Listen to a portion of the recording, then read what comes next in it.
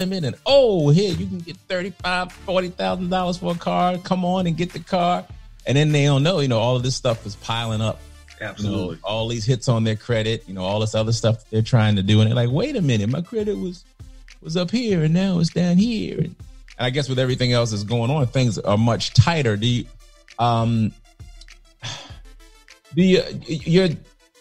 trying to figure out how, where is I guess there's no place, from what you said, you say yes. So there's really, because I think a lot of times people will become a little embarrassed maybe by their situation or where they are, or, they feel like I'm this old. I've not saved like I should.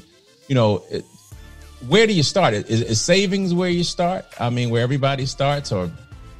Well, I'm going to tell you that the mindset is where you start. Okay. Because if you have the right mindset, we can find partners and we can find programs that will help with your deposit. We can find other investors that that we work with that can even take over the first lien position of a house. But if you don't have the mindset, and that's again why we call ourselves advisors, because in reality, the purchase of the home is one of the most significant purchases that a consumer will actually make.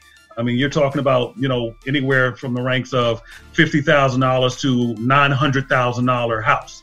And that's a significant purchase. And so for a lot of clients that have been renters all their life, that's huge. And especially when you're hearing about the foreclosure rate and you're hearing about, the market going up and down, and, there's all these questionable things that the economy is doing. It is an intimidating factor. So the first thing I would say is get your mind right. If your mindset is, I want to be a homeowner, then there's nothing that will stop us from helping you achieve that. But if your mindset, and that goes back to the purchase of the Corvette or the Porsche or the boat trip, the cruise, if your mindset is not where it needs to be, then what you're going to start doing is you may tend to see this gain that you're making in reference to your credit or in reference to your savings, and you'll start thinking of some other things to do. And so when we talk about, later in the show, when we talk about building legacy and building wealth, again, it goes back to the mindset. And so we will take you at the very beginning stages, because we have partners, especially in the state of Maryland, especially in Prince George's County. We have financial partners that will even work with you on savings, where they will devise a plan and have you contribute to a liquid savings fund monthly or bi-weekly, so that your savings can get up to $5,000 to $10,000, in 4 to 5 years. So, wherever you are is where we'll take you. If you have the money and you don't have the credit, then we have partners that we will connect you with that will work on what you need to do to enhance your credit score. And the formula is, the lower your credit, the more money you typically need.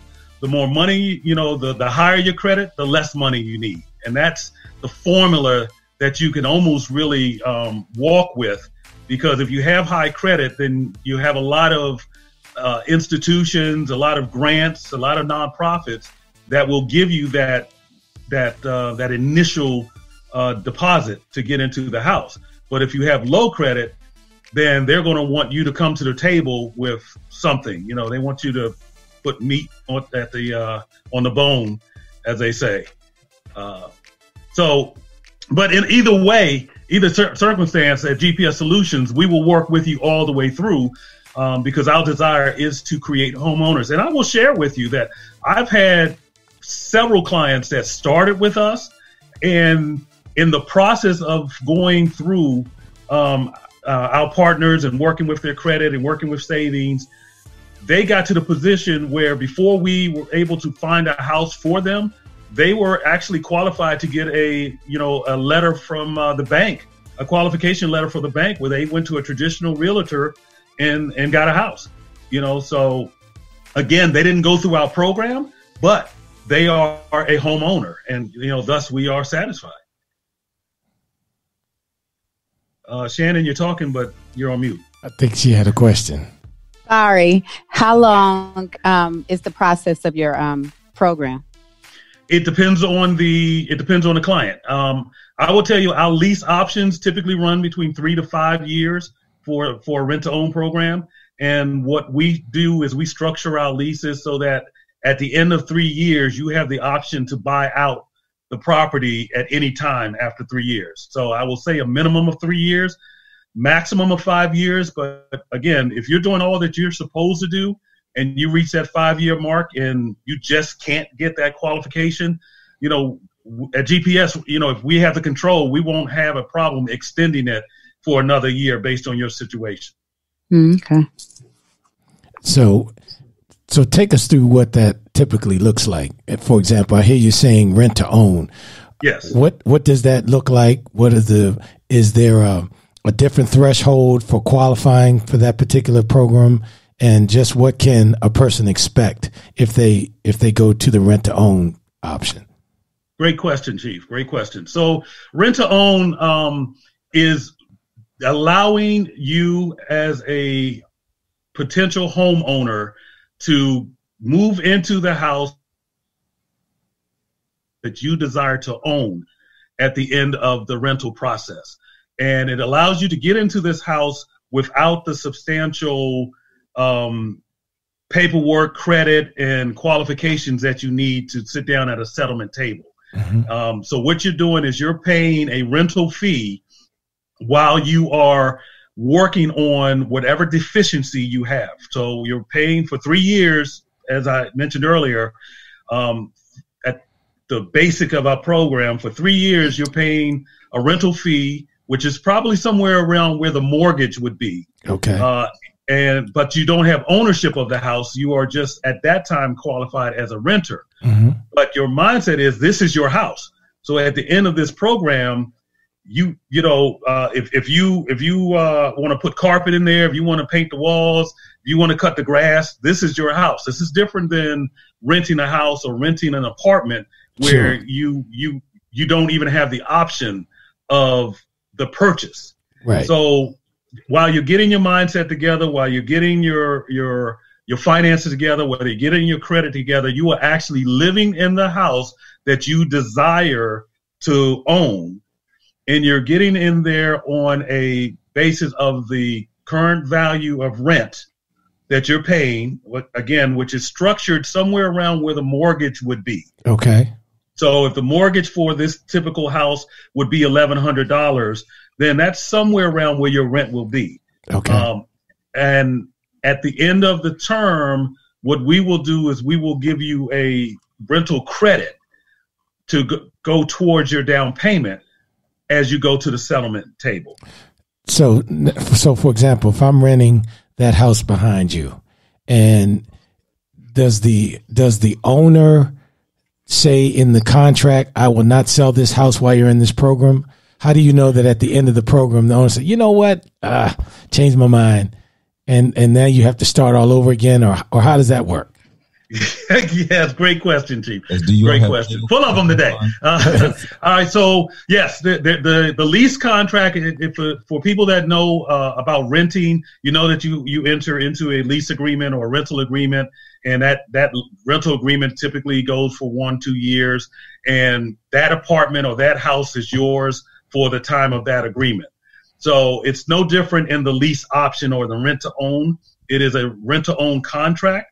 And the rent-to-own contract typically states that for the period of X years, you have the right to rent with the option, not the requirement, to purchase the house at the end of the term. So if I were the owner of this house behind me and you were the prospective tenant, Mm-hmm. you would have the option to purchase, but I would have the obligation to sell to you. Okay. All right. So, and that's all laid out in the contract. And again, our contracts are pretty much centered where after the third year that you have any time period between 3 to 5 years that you could actually purchase that house outright. So everybody wins. So the owner of the property gets 3 years worth of rent or 5 years worth of rent, and the tenant pays that rent for 3 to 5 years. But at the end of that time, they can then decide to purchase. If they don't, no harm, no foul, because the landlord still got 5 years worth of rent. Is that how it works?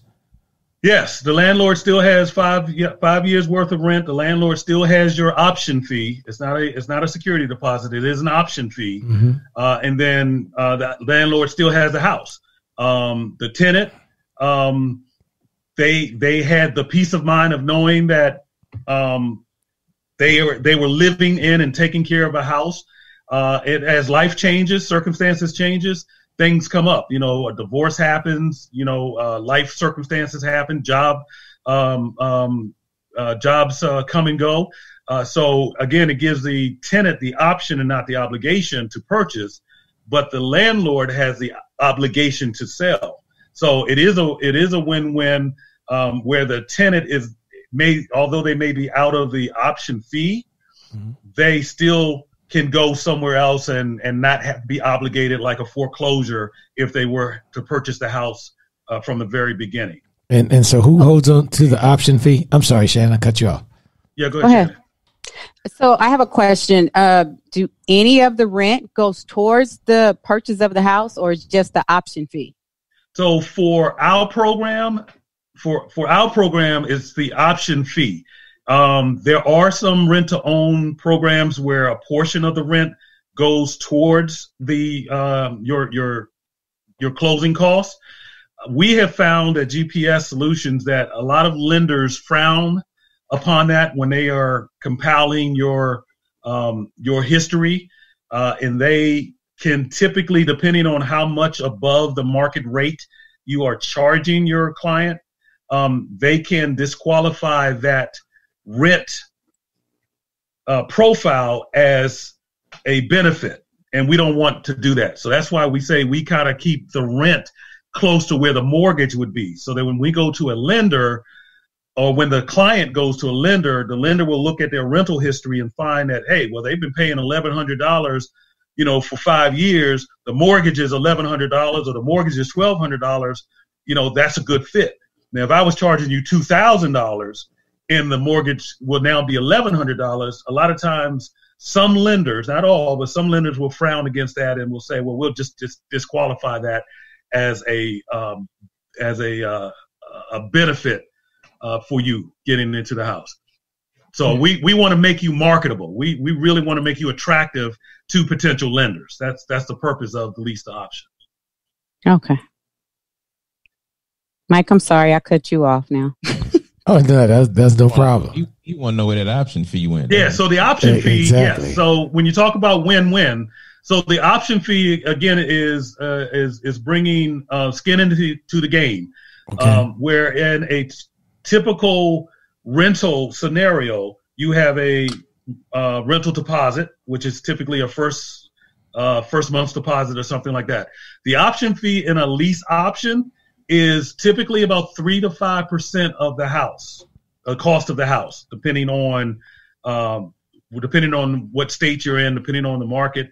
Again, this is used as a credit for your deposit or at your closing. So when we go to the closing table, we can say that they've already put up $3,000, $5,000, $10,000, whichever 3% is. And then that's what FHA looks at when they want the buyer to qualify for the loan. They look at the down payment that the potential buyer has made.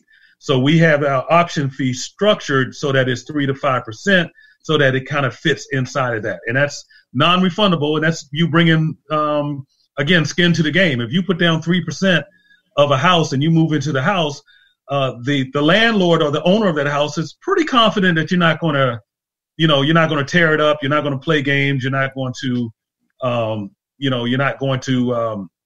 walk away, therefore leaving them in a position where they thought they had a house that was sold and it did not sell. And then, of course, they have that if you tear up the house, they have that money that they can repair the house and then put it back on the market.